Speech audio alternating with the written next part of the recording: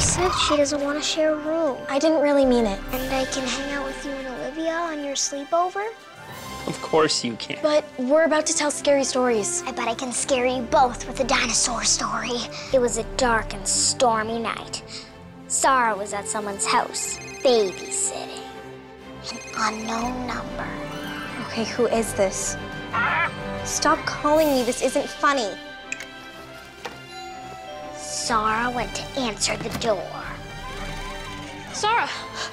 That's when Saara and Olivia heard a squawk.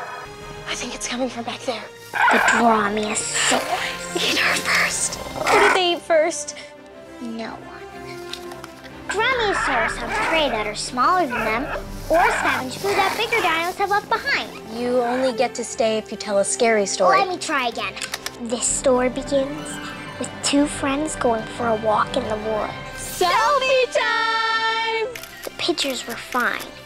It's what else they saw in the pictures that wasn't. They were so scared that they ran in opposite directions. Saara! Where are you? Olivia! Olivia, where are you? I don't know. Ah! Oh, it'll find us. Let's see if he's out there. Who did it call first? No one. Just because Therizinosaurus had claws as long as my arm doesn't mean they were carnivores. Strike two, Dana. Off you go. Give me one more chance. I promise. This story is about fishing. What exactly are we trying to catch? Megalodon. Name means big tooth. Okay, she can stay and we don't need to finish the story. I agree.